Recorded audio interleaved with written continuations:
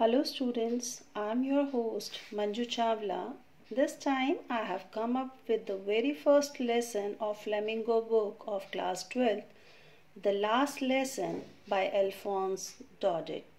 The last lesson is set in the days of the Franco-Prussian War, which was fought from 1870 to 1871 under the leadership of Bismarck. Prussia defeated France in this war, and districts of Alsace and Lorraine, which were in France, passed into Prussian hands. The two protagonists of the story, Hamel and France, belonged to Alsace. Hamel was a French teacher at a school, and France is one of his students. The story revolves around how the war proves to be a life-altering event for both.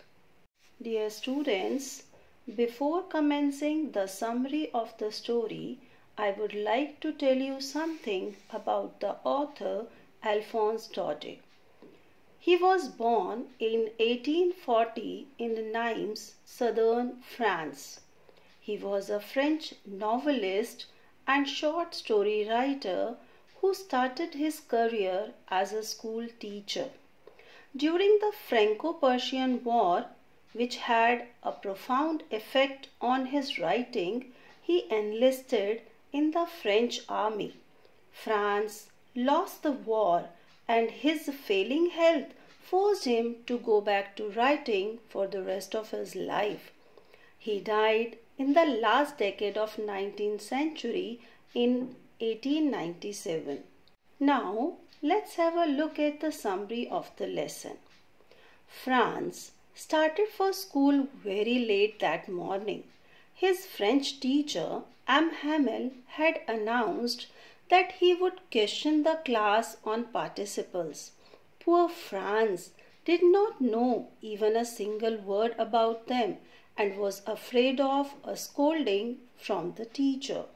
It was a bright sunny day, and for a moment Franz thought of running away and spending the day outside. The chirping of the birds and the marching of the Prussian soldiers was much more tempting than the rules of participles. However, Franz was able to fight the temptation and hurried off to school.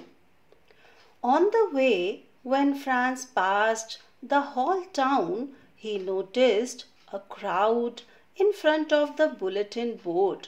For the past 2 years, all the bad news had come from it, and Franz thought about what the matter was this time.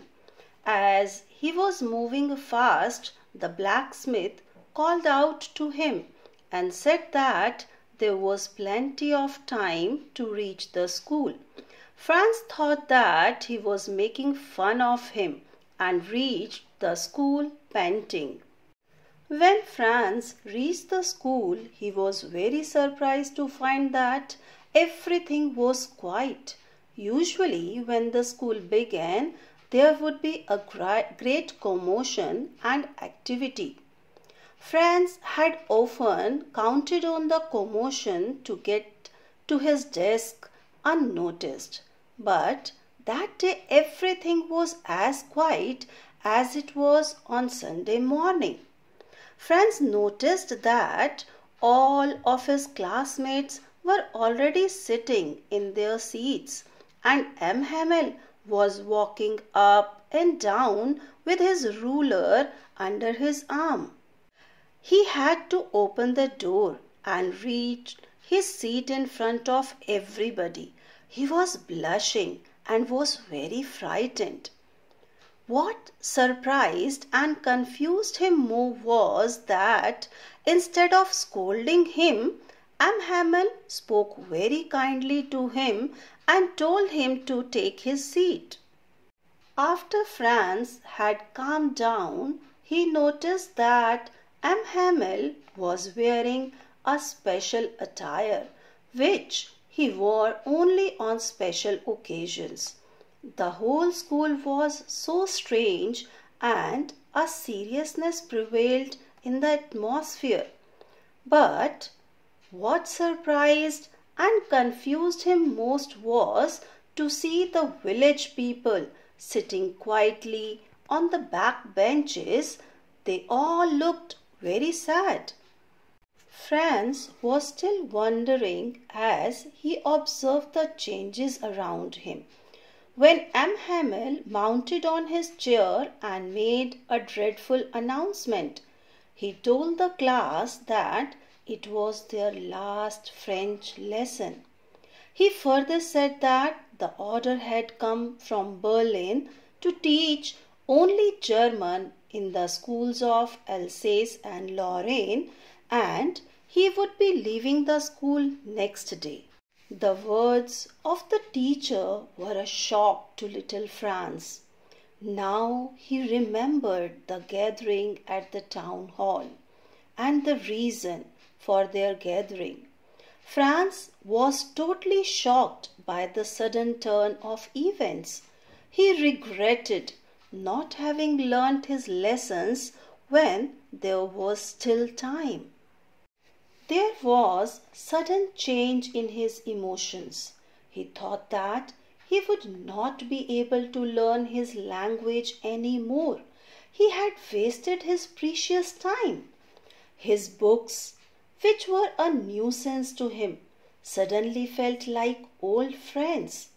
The thought that M. Hamel was going away and Franz would never see him again made him forget about how cranky M. Hamel was. M. Hamel then criticized the people of Alsace for putting off learning as it was their habit for some time in the future. He blamed the parents for not taking interest in studies of their children. He also blamed himself as he sent the students to water his plants or gave them a holiday when he had wanted to go fishing.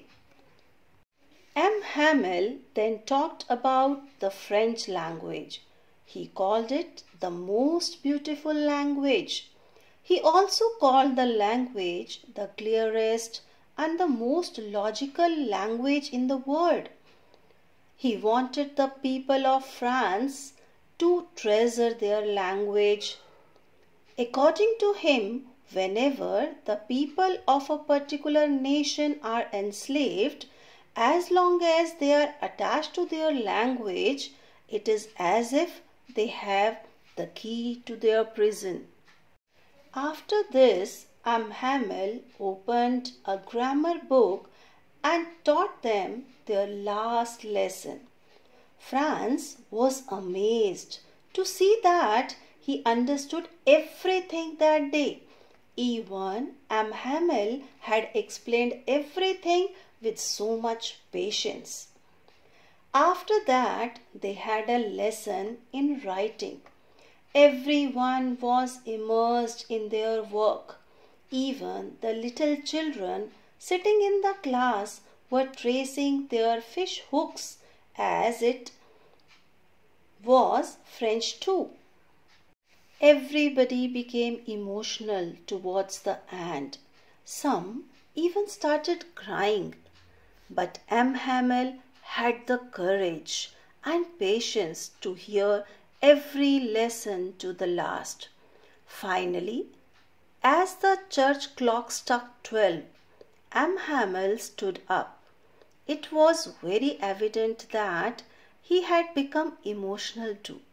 He tried to speak but choked. Then he turned to the blackboard and wrote as large as he could, "Vive la France," which means "Long live France." He then dismissed the class, signaling everyone to leave. Dear students, in a nutshell, this lesson raises the dominant theme in the text, that is linguistic chauvinism, which refers to the imposition of one language on others. You know, dear students, language is considered to be the cultural identity of the people who use it. The language is the pride of the country as it defines the cultural history. The story also depicts the irony of the whole situation about how people feel when they don't learn their own language. Spontaneous reaction of France saying, "Will they make them sing in German, even the pigeons?" is totally relevant to the situation that when even the birds and animals can't be forced to abandon their language, then what forces man to enforce a language on others? Here ends the explanation of the lesson, dear students. I hope that I would have come up to your expectations and have been able to make this lesson comprehensive for you. Thank you, students.